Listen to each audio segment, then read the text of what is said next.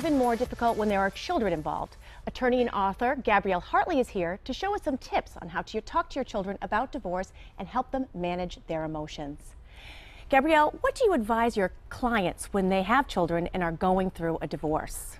Well, the first thing that I advise my clients is to do their very best to get on the same page with one another, because when they're on the same page and the conflict is minimized, then the children are going to be much healthier and have a much easier transition from being part of an intact family to being part of a transformed, divorced family.